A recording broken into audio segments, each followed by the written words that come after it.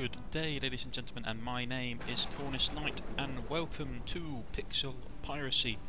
For those of you who may not realise, I come from Cornwall and we have a rather long history of piracy and smuggling, so I thought I'd give this game a go and see what I thought of it. Now, let's see. Let's start a new game. So call her Jane. Let's go with Jane Morgan again. I do like Jane Morgan. Morgan was a famous pirate to call the world Colonel. But it's no difficulty. Disable tutorial. Let's dive right in. Right, these three basically affect what you get. You get like more monsters and encounters, like more islands, I believe. Basically, this all does stuff. Now, I can't remember off the top of my head exactly what it does, but let us go with more monsters. It sounds exciting. More ship encounters. Plague is a nasty one because your character constantly loses health. And long, dangerous nights means that when you're travelling at sea, you're likely to run into stuff, more likely to run into stuff. Let's just go with more ship encounters. Now, I have read the wiki and they've advised, like, oh, go with the Falcon Blade, go with the extra gold, but I do like the alcoholic pirate because it's nice to have an extra set of hands on board. Let's change look. Let's go with her, shall we?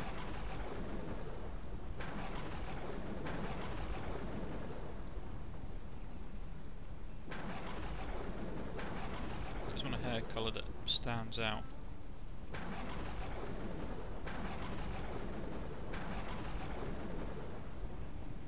Yep, purple it is. If you can't already guess, I used to play SNES when I used to play Warhammer, so 140k, I loved playing SNES. Really interesting army, but so we dive right in. Basically, the whole premise of this game is that we've got 4 legendary pirates and we have to kill them to become famous. I'm going to put 2 into strength and 2 into vitality, and he'll have 1 into vitality because I want them to sort of try and live as long as possible. So get our crew and go off. We've got 20 gold. I love the music in this game. Just listen to it. Drinking and making new friends. Move on to 2. I'm sure I found the crew. As I throw back 3, I stand That's up. enough merriment for me. So I can end up getting completely addicted just listening to my crew members sort of like listening to music. Wait, have I got a crew? What am I armed with? A knife. I shall take that. Okay, I can't. This is going to be interesting.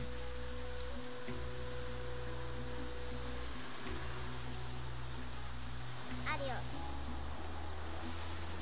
Yeah, you can die really easily in this game just because of bad dice rolls. This game has a similar like RPG mechanic. It is dungeon-like in certain regards. I mean, as you can see, like, you up your hit percentage and dodge percentage chance and stuff. I mean, I've died from tortoises in this game before. It's that brutal. It doesn't really hold back at all.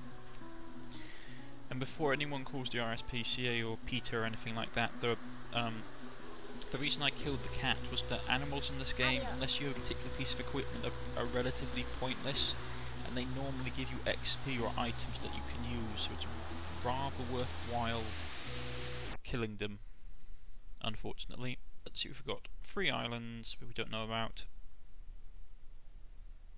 Moscow, Ernest, Watson, and we've got a pirate encounter. Let's go and steal some stuff from other pirates, shall we? Right, this is the movement mechanic. When you go between spaces, you're basically on your boat, and you can see I'm guiding my characters about, and they will eat and drink and defecate and all the other fun things that goes with being a pirate and a human being, unfortunately. So, who are we up against? Captain Parkson. Let's go after him.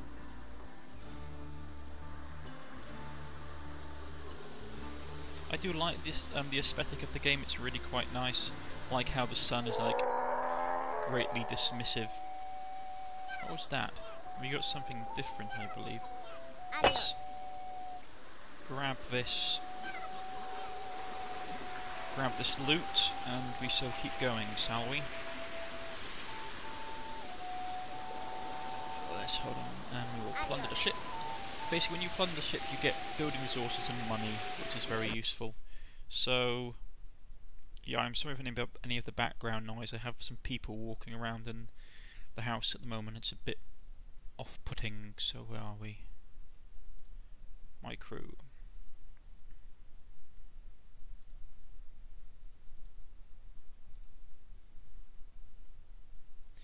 Ah, this is an ability book. You can equip them, give them to your characters, passive items. Like this, see? And you automatically get a particular combination, and unfortunately I think I used up the treasure map as well, which is not particularly fantastic. Unfortunately we can't use the treasure map at the moment. Yeah, you can see this, because we don't have, to be honest, we don't have a shovel. Yeah, I know, it's very Zelda-esque, but you can't dig up treasure without a shovel in this game, so... Actually, wait, can you? Oh no, we can dig it up. My mistake. I was getting confused with another game you needed to have a shovel to dig up treasure. Now the reason we're going back here is I believe there's a skill shop. Because there's a really important skill book that you need in this game. Excuse me.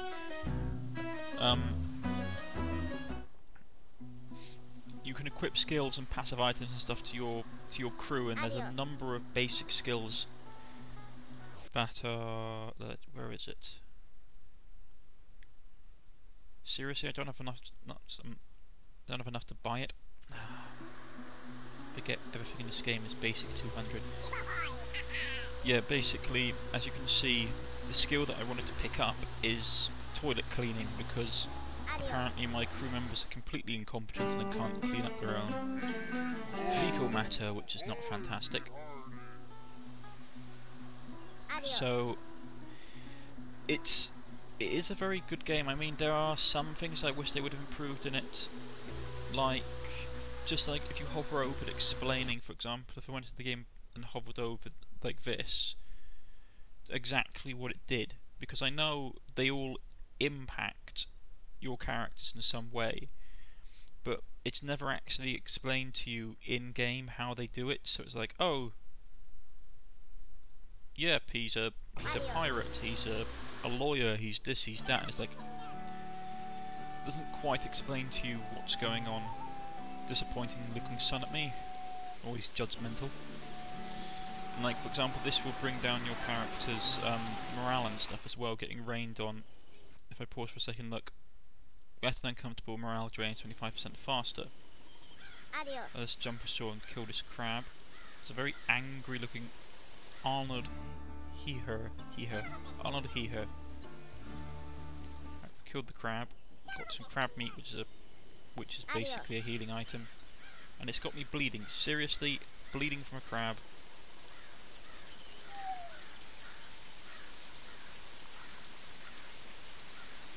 Ooh. Let's take him, shall we? That's unusual, I've never had that happen before. So, we've got another crew member straight off the bat. Let's just see what he's like.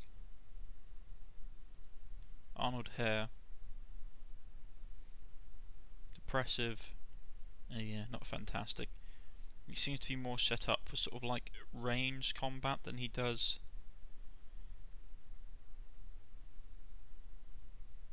Yeah, he seems to be more set up for ranged combat than he does close combat. But we haven't got any close combat weapons. Let's just smash it from stuff.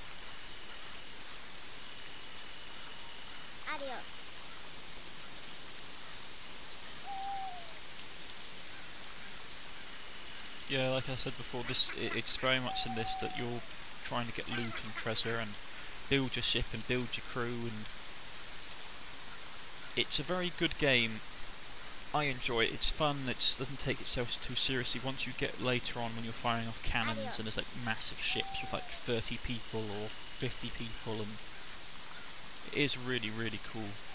And it's just a funny little game.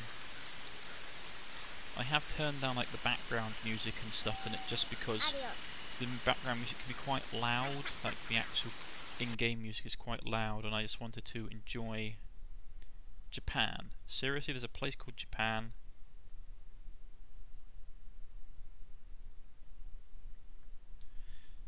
Let's see what's in Japan. I've always wanted to go to Japan, actually. Fascinating country and culture.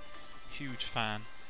Got into it at a really young age from reading travel books and just bits and pieces, even before, like, I know most people would say, oh, he got into it because he read manga and stuff. It's like, no, I got into it from a lot of other reasons, actually.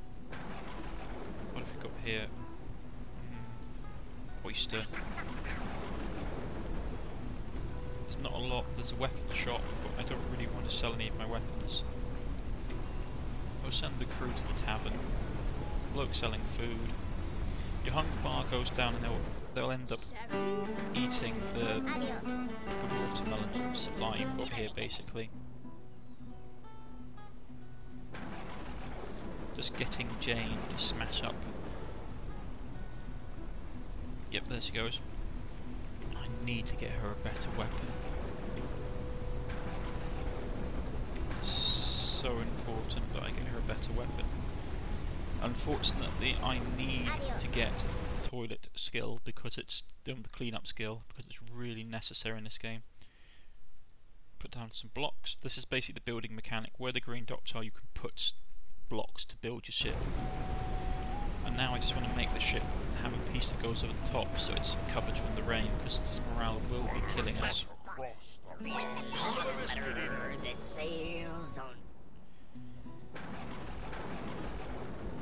Come on, come on, come on.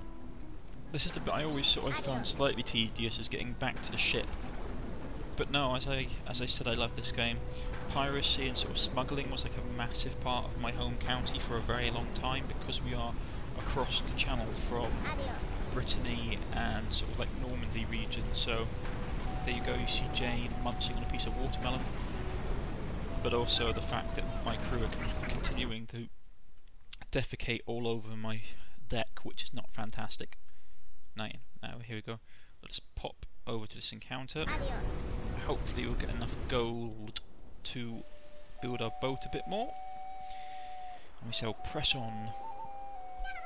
Yeah, there's the moon. Yeah, the morale is going down at the pace now. We need to get something. Engage in combat. Captain Kurtz. Stormboat. The good thing with... I got a hammer, finally. I mean, I'm not a massive fan of the hammer, but... Oh, we leveled up. Let's put one into dexterity, one into dodge chance.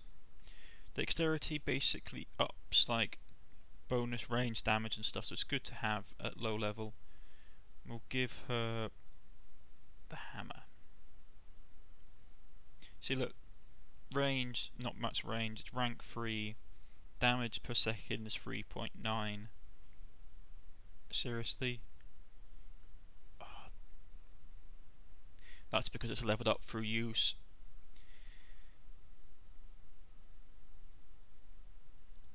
I'm going to stick with the hammer. I know it sounds strange, but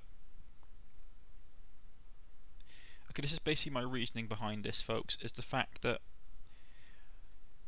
if I use the knife, I have to get up really close to them to use it. So they've got to basically beat the living daylights out of me in the process, because a lot of people use further reaching weapons. So, well, imagine it, if someone comes at you at a knife and you've got basically, say, an axe, you stand a lot better chance of winning the initial fight. If they can get close to you, they're extremely dangerous. There we go, Library of Wisdom. Let's go to go and grab the cleaning skill. They're extremely dangerous. I mean, if you look at medieval martial art manuals, a lot of the instructors basically say beware people using knives because they are like the king of weapons. Because they are so hard to block. Send my crew to the tavern. I shall run to the item shop. And by the way, yes, you can actually like attack and kill people on land, like extra crewmates, and you do get thieves and stuff like that. But I haven't encountered them before. It might have been an earlier build of the game.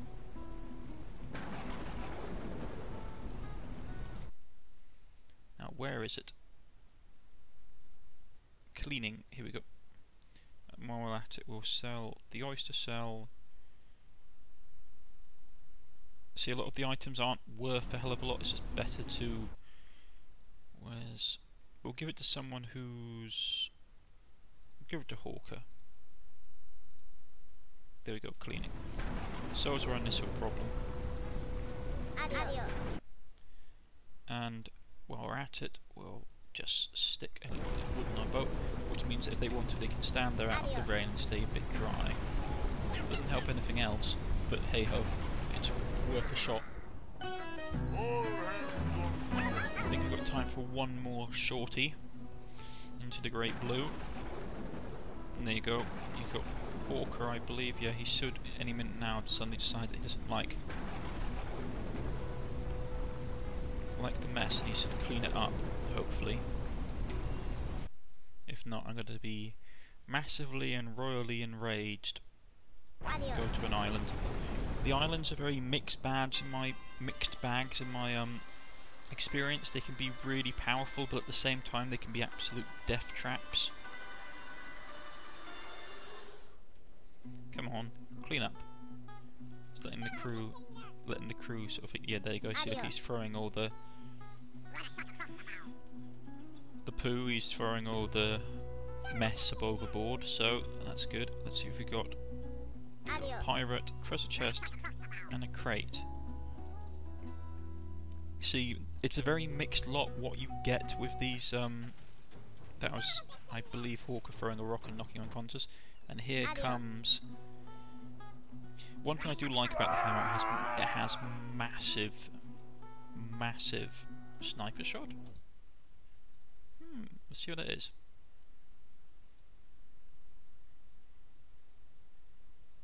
Bigger weapon range.